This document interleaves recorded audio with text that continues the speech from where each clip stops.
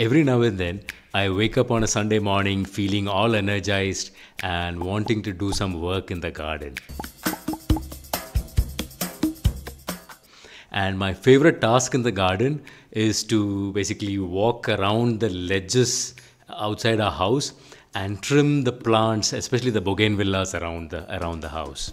And I love doing this for two reasons. One, I think it's a great functional workout because you need to develop your balance, your flexibility, your coordination, and to some extent, even your strength and endurance.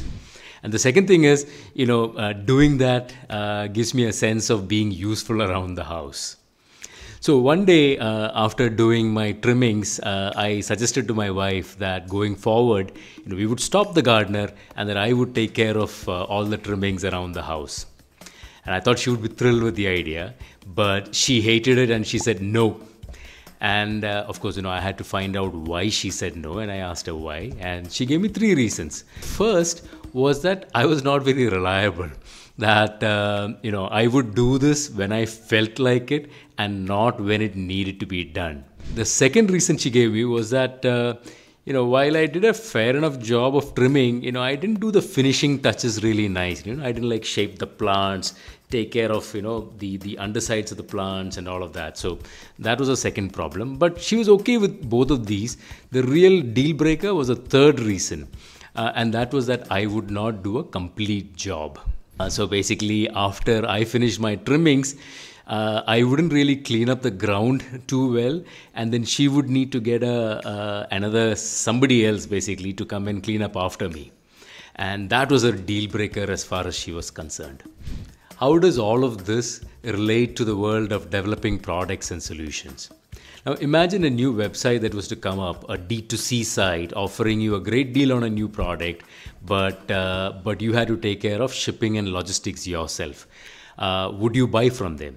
Of course, you could argue that it depends on the product and depends on the deal and so on, but you sort of get the idea. I learned this lesson of an end-to-end solution the hard way back in 2014 or so, but I will not bore you with the details of that scarring experience. But the key here is, there are three things you need to really understand. First is, what is the customer trying to achieve, functionally, emotionally, what is it that they're trying to achieve? The second is, what is the problem that you're solving and how is that problem preventing the customer from, achieving whatever it is that they want to achieve? And the third is, how will they evaluate and measure your solution against whatever it is they're doing currently or other alternatives in the market. And a good understanding of these three aspects will help you develop and deliver an end-to-end solution. There are various frameworks available out there to be able to develop this understanding, such as customer journey maps and jobs to be done and so on. But at the core of all of that is empathizing with your customer, empathizing with your user, and trying to understand what they're trying to achieve. Once you find out the scope of the end-to-end solution, very often it's huge, and that from an MVP perspective, it is daunting.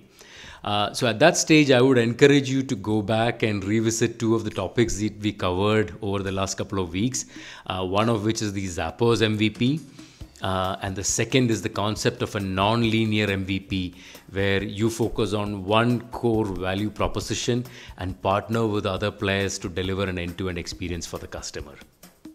In the gardening context, what my wife wanted and what she was trying to achieve was a clean garden with trimmed plants and clean grounds. And I was only offering the clean, trimmed plants. And if I had taken the effort to find somebody who could come over and clean up after my functional workout in the garden, she might have been okay with that. Over the last several weeks, we have looked at various concepts such as beachhead strategy and MVPs and early adopters and end-to-end solution and so on. So one question that often comes up is, how do you keep your teams engaged and aligned with all of this, and why is it even needed? This is something that we will explore in the next video, so do keep an eye out for that. And if you like this video, do give it a like. Thank you for watching.